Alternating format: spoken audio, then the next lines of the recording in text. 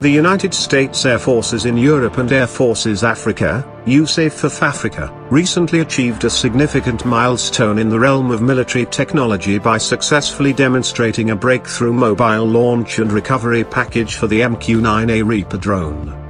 This achievement marks a major advancement in the capabilities of unmanned aerial systems and satellite communication, further solidifying the United States' position as a global leader in military technology and innovation.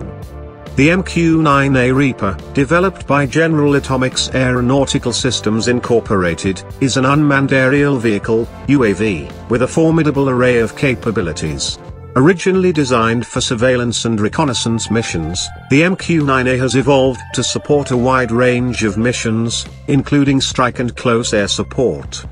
With its long endurance, versatile payload capacity, and real-time data transmission capabilities, the Reaper has become a cornerstone of modern military operations.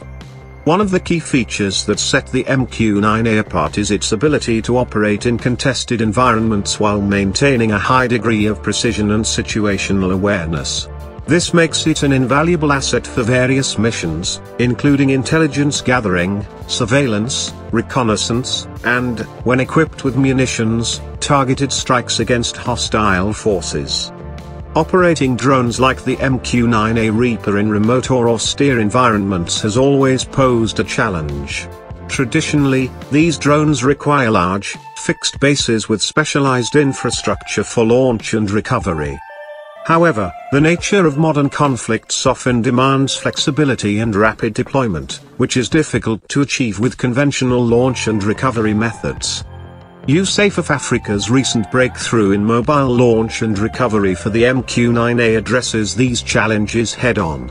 This innovative package allows the MQ-9A to be deployed and recovered from almost any location, eliminating the need for large, established airfields.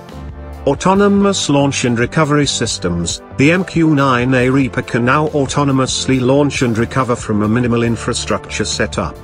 This includes automated takeoff and landing procedures, reducing the need for human intervention during critical phases of the mission. Satellite communication. The MQ-9A is equipped with advanced satellite communication systems that ensure real-time data transfer even in remote or contested environments.